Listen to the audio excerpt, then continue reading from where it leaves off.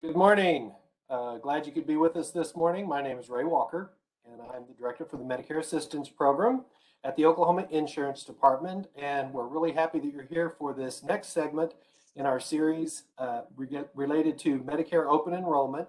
And today we're going to be a little bit to the side of that because we're going to be talking about Social Security, which is another very important topic. So, wanted to remind you before we get into the meat of our presentation, one, it's open enrollment. We're right in the middle of it right now, so it's a very good time for people to be making decisions about their Medicare and what changes they may want to make sure that they've got the best coverage for the coming year. So reminding you, our phone number, 1-800-763-2828, and talk to one of our counselors about, are you on the right drug plan, or if you're considering a Medicare Advantage plan or something like that. So please take advantage of this opportunity. You've only got to December 7th to make any of those changes. So please give us a call.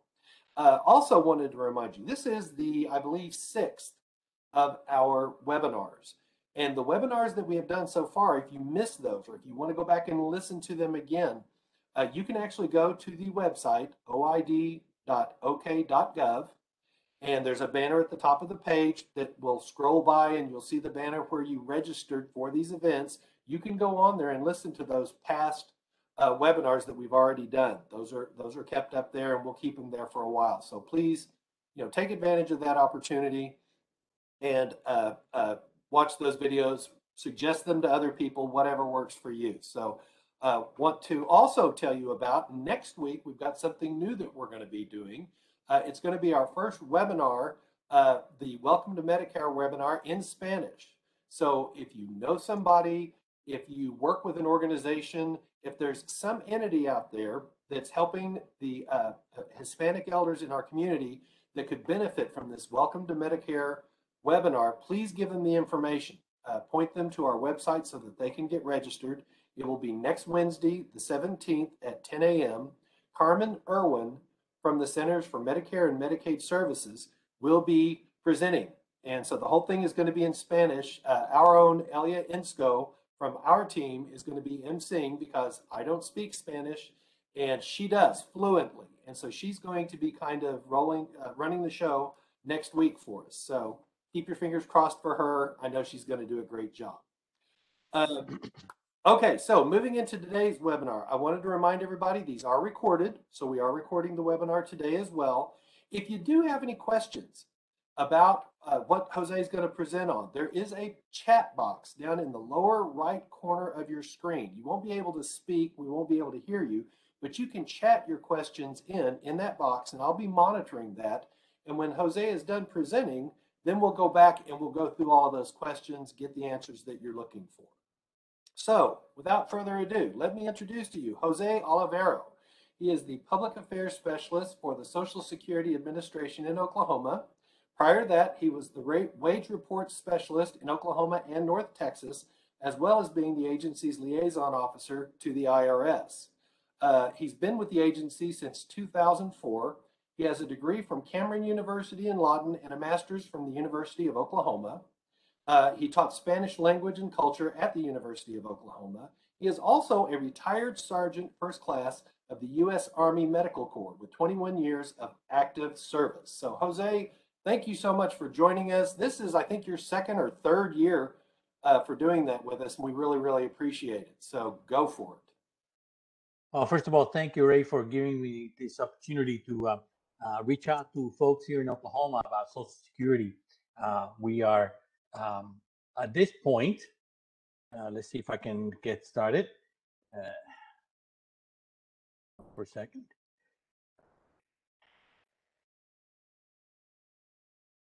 All right, I will start by telling you a little bit about the operational status of Social Security offices across the nation before I actually get into the issue of benefits. As you know, probably already know that Social Security offices across the nation have been closed to the public since March of last year.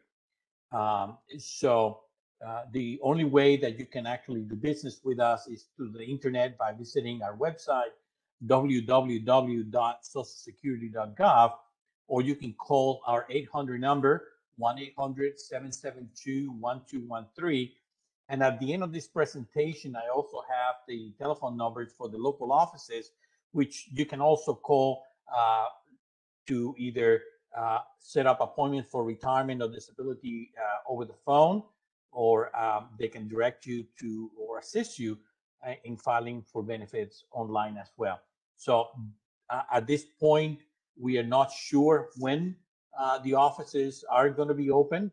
We are hoping that that will be in the next few months because we understand how people are used to doing business with us in that way, and we are going to do everything we can to accommodate our customers. First of all, today about 180 million workers are working and paying into Social Security as of the end of last year. And that constitutes about 93% of all the workers in the United States.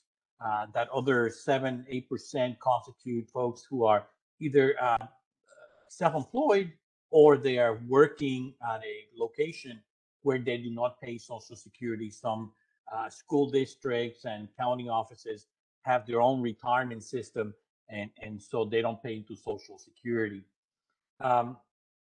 As of December 2020, we had 46.9 million retired workers receiving benefits from Social Security across the nation. And that constitutes about $71.5 billion a month of Social Security benefits going out. At the same time, we had another 3 million dependents of retired workers, spouses, and children receiving an additional $2.4 billion a month from Social Security benefits. This chart will show you that currently 811,000 people, a little more than that, are receiving benefits from Social Security right here in Oklahoma as of the end of last year. And that's $1.1 billion a month of benefits coming to the state. So you can see how important Social Security is, not just to the individual, but as to the economy of Oklahoma as a whole, given that this money goes directly into paying bills and taking grandchildren to the movies or ice cream, paying for healthcare, medications as well. What I'd like to point out to you is that out of that 111,000 Oklahomans, and keeping in mind that our population is about 3.7 million people, so almost 1 out of every 4 Oklahomans are receiving benefits. Nearly 600,000 of them are people who are 65 or over. And statistics are showing us that nearly 80% of those folks, all they have is Social Security as a source of income in their old age. Now, from the beginning, Social Security was set up to be the foundation of your retirement. We were to provide somewhere between 25 and 40% of the average income that you receive throughout your working life. So it was set up so you will also have some pensions, maybe 401k, some savings, investments, some other income, perhaps from rental properties, or maybe some additional work after you retire. But what you can see here is basically what your retirement should look like. We were never set up to be everything that you needed when you retired.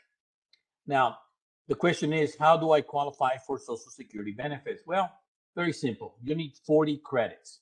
What is a credit? Well, a credit, and I'm using the numbers that are coming up for 2022, since we're so close to the end of the year. What a credit is a 3-month period of time in which you earn at least $1,510 gross income during that 3 months. So you can get 1 credit for that period of time. You can attain up to 4 credits a year, which means that by the time that you're 62, in order to receive a minimum benefit of Social Security, you need to have at least 10 years of work under the Social Security system. Now, they don't have to be consecutive, but once again, you need to have at least 10 years of work under the system to be able to receive a benefit from Social Security, and may I add also for Medicare. Now, the way we determine how much we're going to pay you is by looking at your earnings statement. Perhaps some of you recall that we used to send you a letter each year telling you how much money you have paid into Social Security. And that is your earnings statements. And I'm going to show you here in a few minutes the latest edition of that. But anyway, so that shows how much you pay into Social Security and Medicare and your employer over your entire working lifetime. The first thing we're going to do, we're going to take all that money and bring it to today's value. In other words, we're going to adjust it for inflation. Then we are going to take the top 35 years of earnings, and we're going to average that out by year and by month. That will give us a number that we're going to plug into the formula to determine how much you actually are going to get. So let's say, for instance, that you work 40 years under the Social Security system. Okay, so we bring that money to today's value. We take the top 35 years, we disregard the bottom 5, and that'll give us a fairly good number to plug into your formula. However, let's say you only work for 20 years. The law requires that we use 35 years, which means you are going to have 15 zeros in that computation, and thereby your averaging index monthly earnings is going to be a lot lower. So in other words, the longer you work, the more you pay, the higher the benefit you will receive from Social Security. The next question many people ask is, when should I receive my benefits? Should I retire? And of course, we cannot tell you that for sure because we don't know what your financial situation is and healthcare wise and that sort of thing.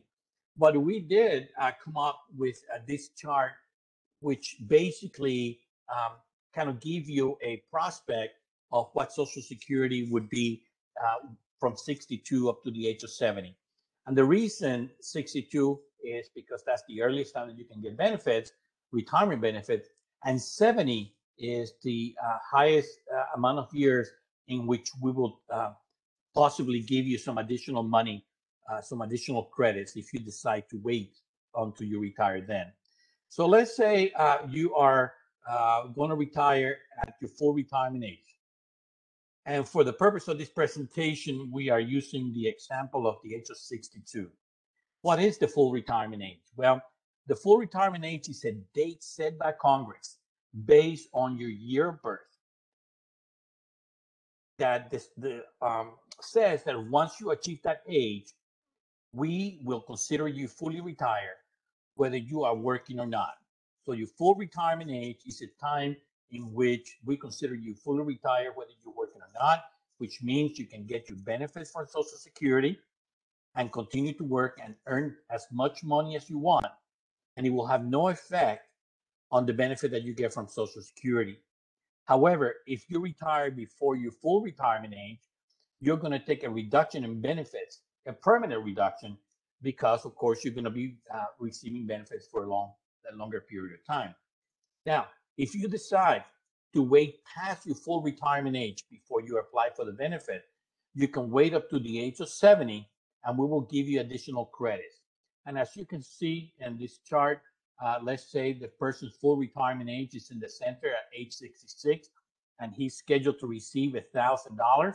If that person was to retire at 62, they will have a permanent reduction and will receive only $750 a month for the rest of their lives. However, if the same person decides to wait until the age of 70, you can see $1,320 will be the amount that they will get. Now, this is an example, and we will certainly compute your benefit based on the actual age and month that you decide to retire. So it's a sliding scale, and it will change based on when you decide to retire by month. Now, what this chart shows you is what your full retirement age is based on the year that you were born. For example, people who were born in 1957, in the middle of the chart, their full retirement age is not 66, but 66 years and 6 months. If that person decides to retire at 62 rather than waiting for his full retirement age, they would lose 27.5% of the money that they will normally get at full retirement age. Not only that, benefits that could be payable to a spouse under your Social Security would also be reduced by 32.5% of the already reduced amount of 27.5 that you have. So basically what we are saying is that you need to ensure that you prepare to retire, you take these numbers in consideration, because that's a lot of money that you would lose over your lifetime, and your benefits to your surviving spouse and children could also be have a negative effect on the monies they get. Now, the best way and the easiest way to determine how much money you can get and where your status is in Social Security is by applying for a My Social Security account. My Social Security accounts can be found in our website, www.socialsecurity.gov. And by accessing this, you will be able to access at least 11 online calculators that would help you determine how much you can get per year based on whatever early or late retirement, how much benefits can be paid to your spouse. There's an estimator to show you at least three what if scenarios that you can calculate and determine different things. The earnings test, which is we'll talk about here in a little bit, about how much money you can still earn from work and receive Social Security benefits before your full retirement age. This is hot off the press. This is what our new statement looks like, and it's tailored to each individual. So you access My Social Security, and you'll be able to see this. You'll be able to print it, and as you're looking at in the left side page, it's personalized. So it'll show you exactly how much you can get today, and it will go through all the years up to the age of 70. On the right side, it would also show you how much you have paid into Social Security over the years, with how much your Social Security taxes you paid and your employer paid, as well as Medicare. And it also has some links to show you additional information based on your age group. So for instance, if you access it and you're between 49 and 60, this will be the link that will show you and will explain to you your benefits about retirement and how this works, and things about your family and spouses and so on. So this is something that we just came up with about a month ago. So I encourage you to, as soon as possible, open a My Social Security account that you can see this if you have not retired yet. And of course, if you have already retired, there's a whole bunch of things that you can do online to include getting your benefit statements and tax statements and that sort of thing for Social Security. So the question is, if I decide to retire, can I still do some work and retain my benefits? As I mentioned before, once you achieve your full retirement age, there's no limits. You can go to work, make as much money as you want to, and we will not be concerned with that. However, if you start retirement benefits at age 62, the current limit for 2022 will be $19,560 a year, approximately $1,630 a month. If you go and earn more than that, and this is gross income, we will offset your check. In other words, we're going to take back $1 for every $2 that you go over the 19,560. Now, the limit applies from the age of 62 up to January the 1st of the year that you turn full retirement age. From January the 1st of the year that you turn full retirement age until the 1st of the month that you turn full retirement age, regardless of what date is your birthday during the month, we will make it effective the 1st of the month. The limit goes up to $51,960. And if you make more than that, of course, then we're going to take back $1 for every $3 that you make. And once you get to the first day of the month that you turn full retirement age, once again, there's no limits. Now, that is applying to Social Security. The next thing we're going to talk about is that taxation of Social Security benefits. Now, taxation is not a Social Security business. This is the IRS business. But we feel strongly that all our people should know about this, because you don't want to be surprised by a tax bill from the IRS thinking that you didn't have to pay taxes on your Social Security benefits. Now, the way this works is based on your 1040,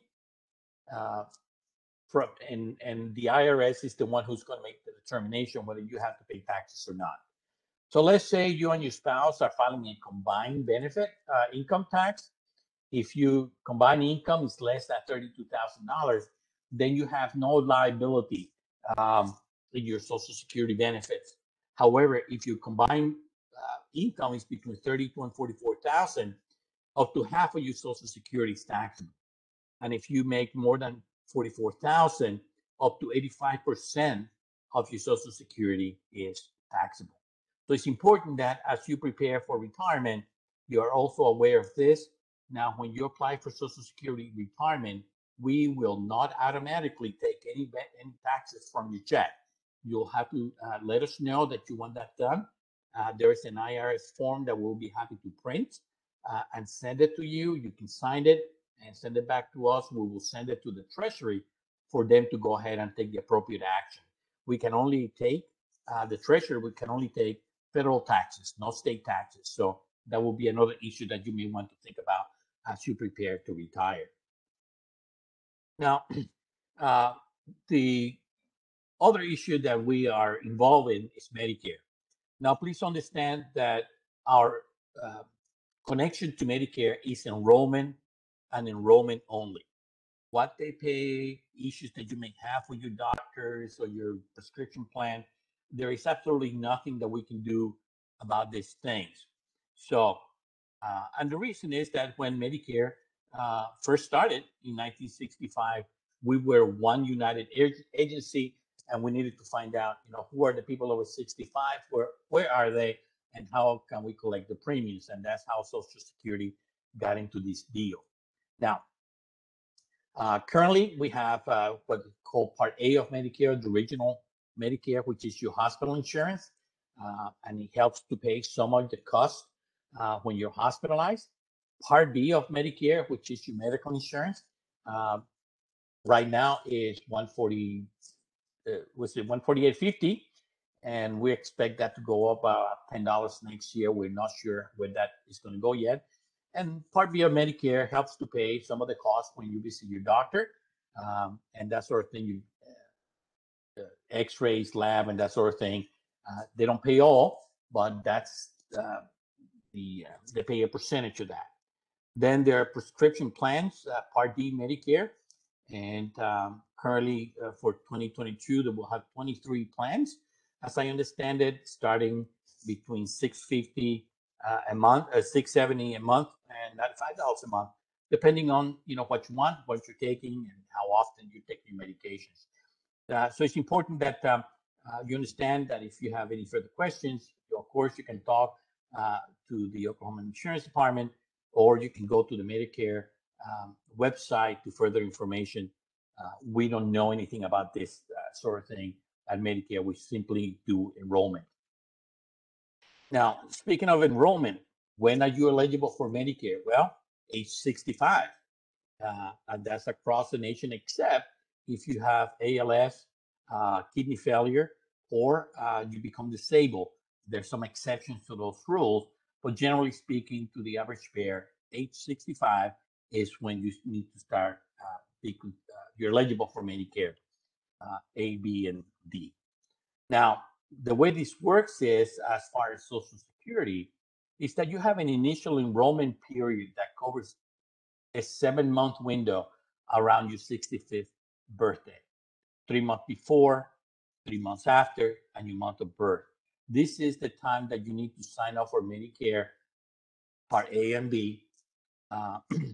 However, the exception is if you are already receiving a Social Security check prior to that date, we will automatically enroll you in Medicare A, Medicare B, and we will send you some information about the prescription plans for you to decide whether you want them or not. So this is the important date to remember. As you turn 65, you have, and if you don't have a Social Security benefit coming in yet, you need to know this is the time to contact Social Security, go to our website or go to Medicare and get informed about this deal. Now, If you fail to sign up for Medicare during your initial enrollment period, you will have to wait until next year for a general enrollment period. That is normally between January and March every year, but the healthcare coverage do not begin until July. So it's important, once again, you don't miss those dates. There is an exception to that. However, if you are working and covered through group health insurance, or maybe you are not working, but you are covered through your spouse group health insurance who is working, then we'll give you what's called a special enrollment period. This special enrollment period will allow you to sign up for Medicare Part B down the road whenever you are wanting to start it, and within a 7-month window. Correction, I think it's 8-month window. And correct me, Ray, if I'm wrong. Where you can sign up when you're about to lose that group health coverage as well. Understand that there will be also, if you fail to enroll during the initial enrollment period, there will be a 10% addition to your monthly fee for your Medicare. So for every 12 months that you delay signing up for Medicare, you will have that 10% additional fee to pay for your Medicare Part B and D. D, I think, is 12%. Yeah, 12% for D, 10% for A. So this chart just basically it tells you that if you enroll in Medicare 3 months before your month of birth, then it will take effect on the first day of the month that you turn 65. If you wait into the month that you're 65, it will kick in the next month. If you wait a month later, there's a 2-month delay on that. And if you wait 2 to 3 months after your 65th birthday, there's an additional 3-month delay before you can before it kicks in. And the lesson to be taken from this is, don't wait. If you know you're turning 65, you're not going to get a call from anybody. We are not going to be sending you any letters. You need to know if you're not receiving a check, that you need to contact Medicare. You need to contact us to apply for your Medicare at that point if you're not receiving a check. Today, as of the end of December 2021, we also pay benefits to disabled Americans. We have 3.1 million dependents receiving benefits from Social Security. We also have another 1.6 million dependents of disabled workers, plus the disabled workers and retired workers. So we do pay a lot of money to families. And so the first person that we will think about is, our spouses.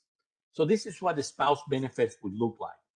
If you wait to retire at full retirement age and you get your 100% benefit, if your spouse waits until his or her full retirement age, she will be entitled to a combined benefit no greater than 50% of the amount received by the person that makes the most money. If you or your spouse retired before full retirement age, there were always going to be reductions on the amount of the benefit that you can get. So it's essential that, once again, using my Social Security website, you can go in there and look at those numbers and make a determination of what that would be like. Now, so what does that mean, 50% of the benefit? This also applies, before I go on to the actual numbers, to divorced spouses.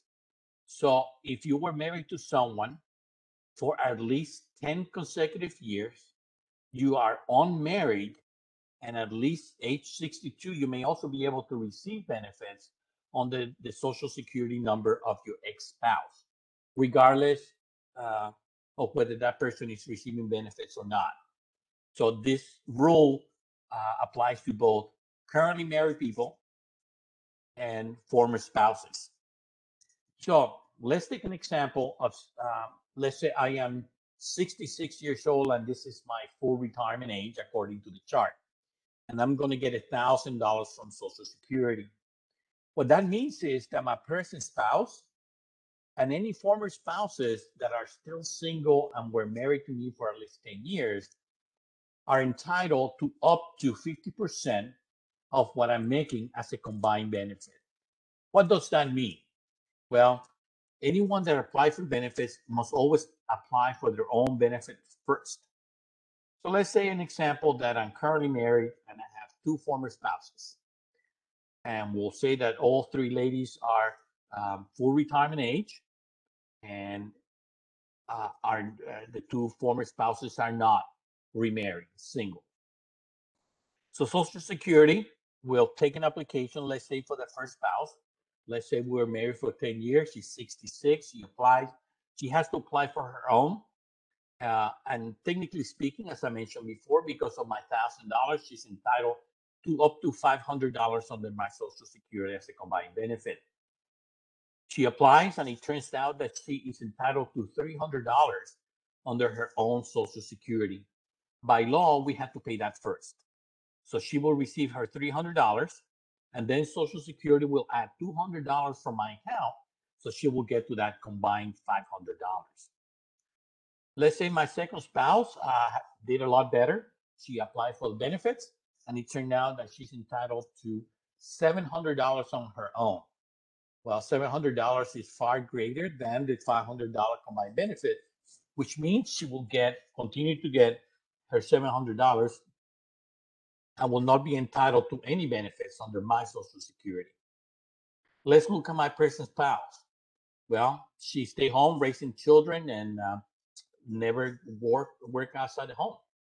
She goes and applies. She has no benefits coming on her own. Therefore, she will be entitled to the entire $500 per month, which means at the end of the day, I will continue to get my $1,000 because no matter how many people collect under my Social Security, my 1,000 would always be my 1,000, and that will never change. So I get my 1,000. My present spouse will get 500. My second spouse will get no benefit, and my first spouse will get $200 from Social Security. And of course, we will live happily ever after. Children can also receive benefits on their Social Security once I retire. They have to be unmarried, younger than the age of 18. Now, there's an exception for kids between 18 and 19 who are still attending full-time high school and unmarried. If those children are still going to school, we will pay up to the age of 19 or whenever they graduate from high school, whichever one is first. Now, there's another additional exception is for children, your own children that are older than 18. We can pay for disabled children, adult children. The conditions to that is that your disabled child must have been disabled before the age of 22. In other words, before the 22nd birthday. If that is the case, we will continue to pay disabled adult benefits to this child under your Social Security benefits as long as they are disabled. So it's important that if you have a child with disabilities, that once you turn in your application for Social Security, this is one of the questions we will ask, that you give us that information so we can start making a disability determination on that child. Survivor's benefits are basically the same for children. However, the change comes on the widows and widowers. My widow, if I pass away today, can actually apply for benefits on their Social Security under my number as early as the age of 60. And at that time, she can receive up to 71.5% of what I was scheduled to receive at my full retirement age.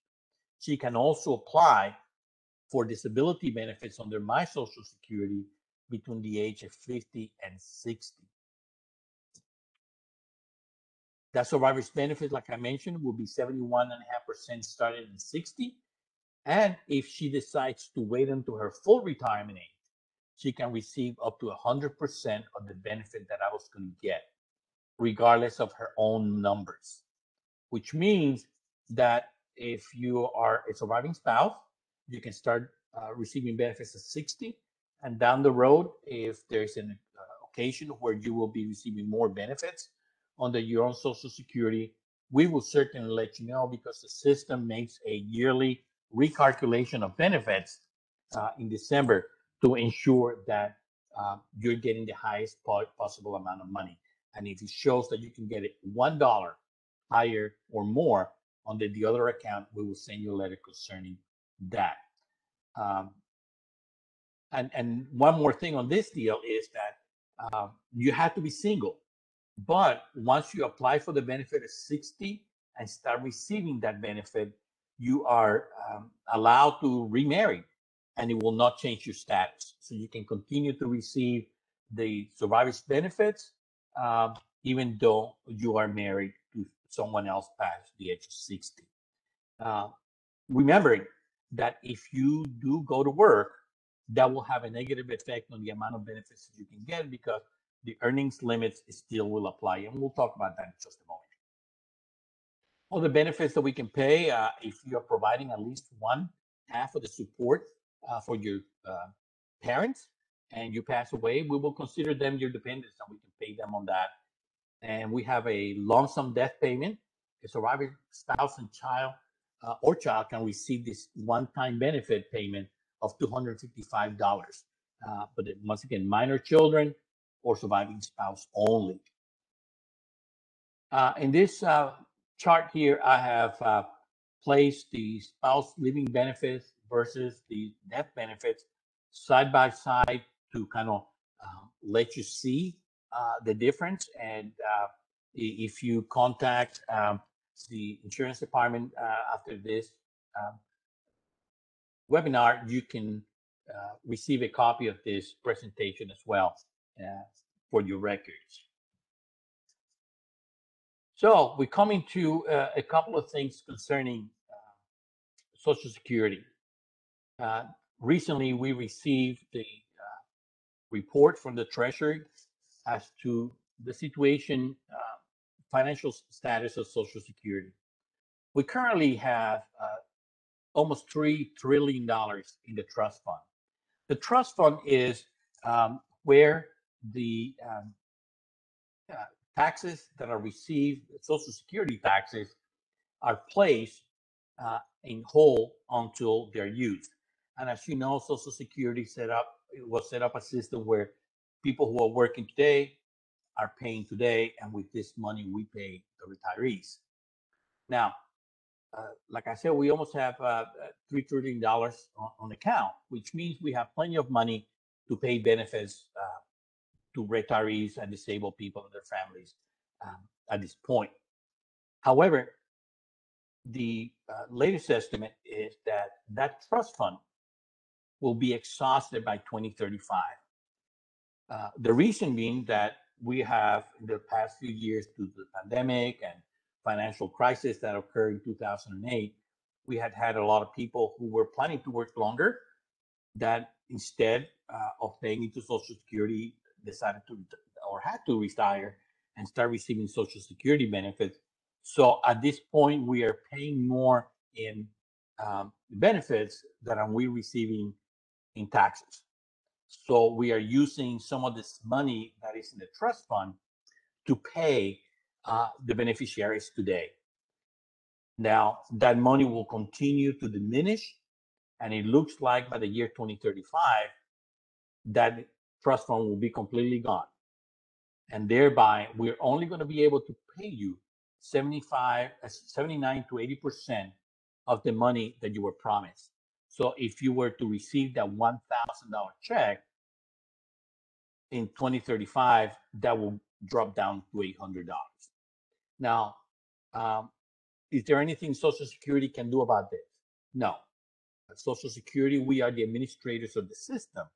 It takes the legislature, the federal Congress, to come up with solutions on how to fix or make the Social Security system sustainable.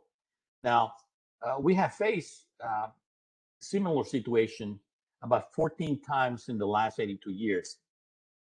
So what that tells you is that uh, at every single time Congress have been able to come up with some solutions to modify the system to avoid cutting benefits from individuals.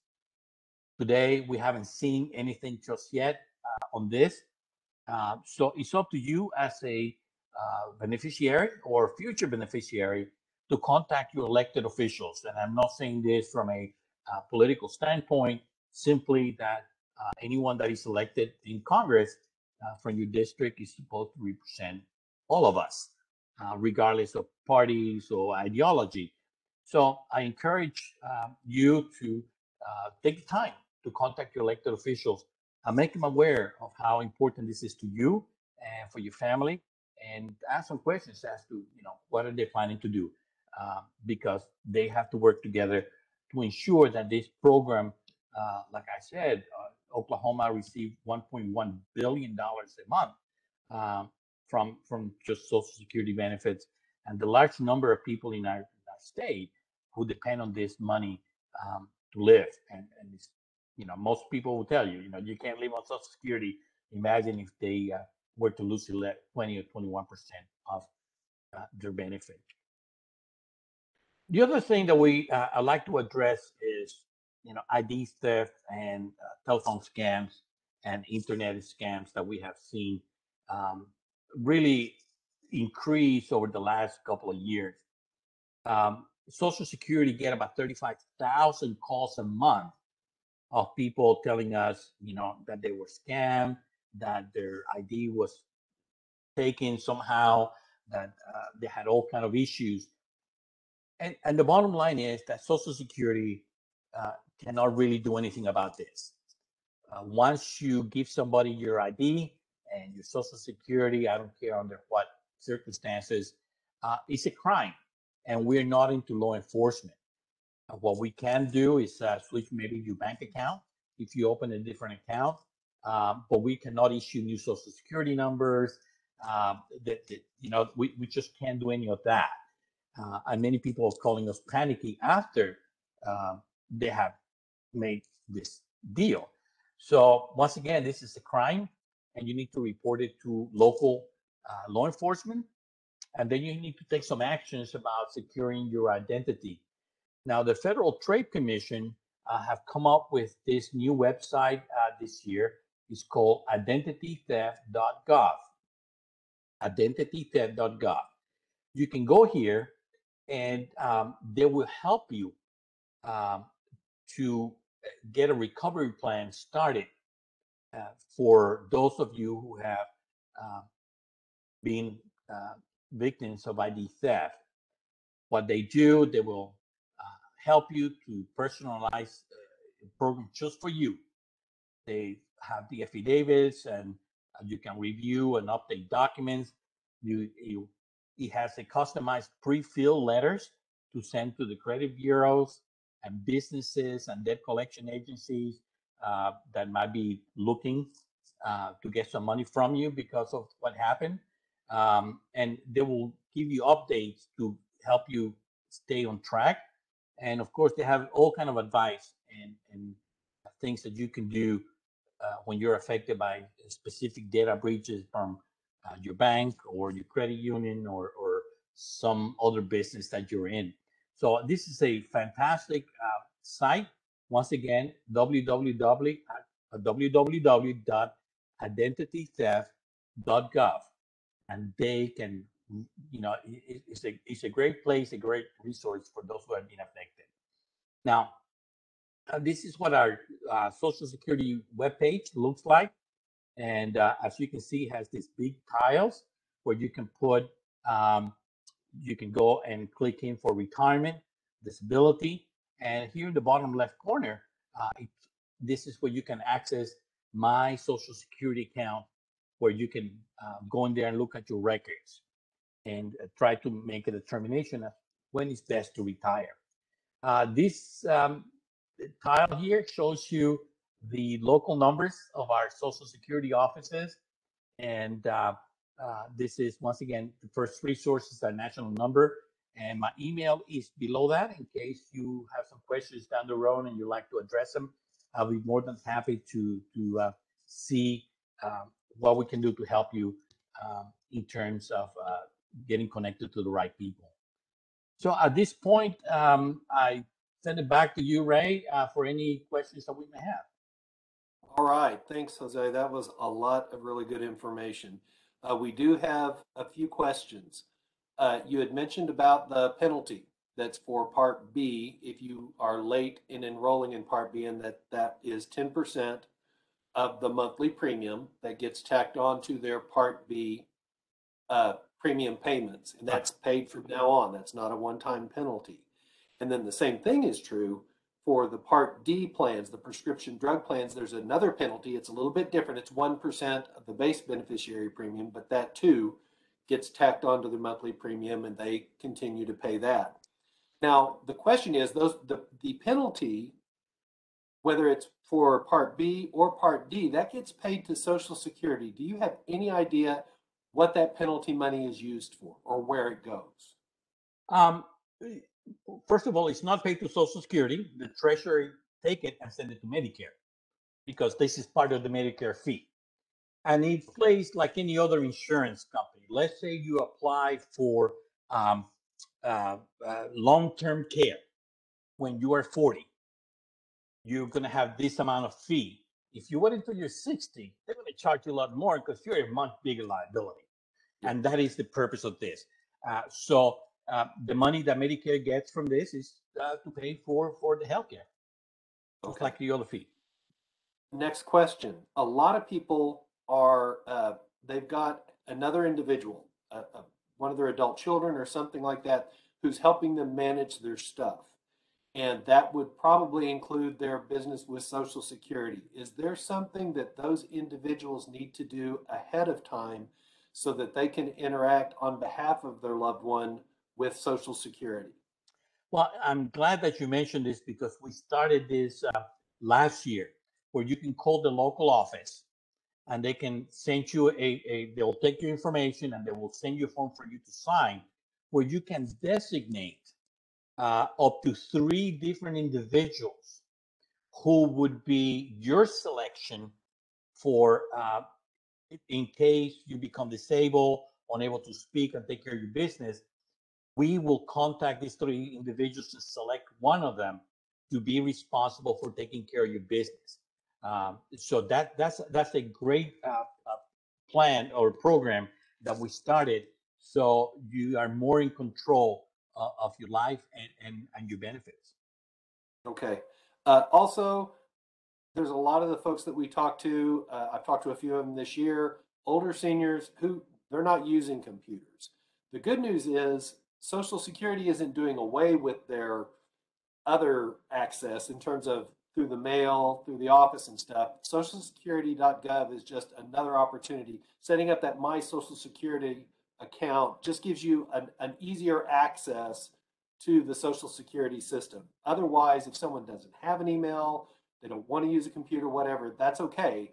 They'll still have what they've had in terms of access to Social Security in the past, correct? Right. You can call us 1-800-772-1213. You can call the local office and let us know, what you want. You can write us a letter and we still read. So that's and like I said, we hope that early next year we might be able to open the offices again to the public. So you can come in person. I'm not sure how that's going to work out, but we're well on track to try to get that done. Okay. Another question that came in. When a child loses a parent, will the other parent have to apply for survivor benefits, or is this automatically applied? Yeah, the surviving parents have to apply for the benefit. We don't keep track of people, so we don't know if you're married, you're not, if you have children or not. And as you know, in our society today, uh, I saw it recently something like 48, 49% of children are born out of wedlock. So there's no way for us to know. So the parent, the surviving parent needs to contact Social Security and set up an appointment to get that done. You cannot do that online. You have to do it um, uh, physically with someone in the phone. Okay. And a related question, will each child get the same amount of benefits? Actually, it does. So we have what is called a family max. That's the maximum we can pay the family of a surviving person. So let's say that you have what, let's say $1,500, $1,500, and you have 3 kids. So each one of them gets $500. When the older child turn 18, which is no longer available, eligible for benefits, the other kids would then receive 750 apiece. We split the money, and when the second child age out, the younger child will get the $1,500 until he or she turns 18. So yeah, we spread it evenly throughout. Okay, good. Okay, that was the last of our questions. Thank you very much, Jose. That was really good. Actually, I think something may have just popped in. Let's see this. It's kind of long. I'm just going to read it. I think what I'm going to do instead is I'm going to get that question and I'm going to take it because it sounds like it could be uh, pretty specific to an individual. Okay. And I'll get that to you, Jose, and we'll get back to them with an answer. Okay, So, I'll be awake until 2:30. So okay, I will that's promise you that I will return your. I have a couple of things to do, but you will get an answer today. okay, great. Um, so we'll definitely get an answer to that one. Wanted to thank everybody for participating today and joining us. Uh, Again, if you heard something and you think somebody could benefit from this information, point them to our website. In the next few days, this recording will be available there, and they'll be able to watch it and get the information. As Jose offered, he's going to send that presentation to us. If you'd like a copy of the presentation, we would be happy to get that out to you. Just send us an email, and we can get that to you as quickly as possible. And then also, one last reminder, next week is our presentation in Spanish, Welcome to Medicare. So if you know someone that could benefit from that as well, have them go to the website, oid.ok.gov, get registered for the webinar. And then lastly, open enrollment period. Now's the time to review your Part D prescription drug coverage or whatever your health coverage is. It's a good opportunity for you to have a conversation with someone about what is covering your healthcare costs and are there any changes that you need to make, or are you good to go? Can you leave everything alone and go fishing? So please give us a call. Let us know if there's anything we can do for you. Thanks everybody for joining us, and we look forward to seeing you next week. Thank you.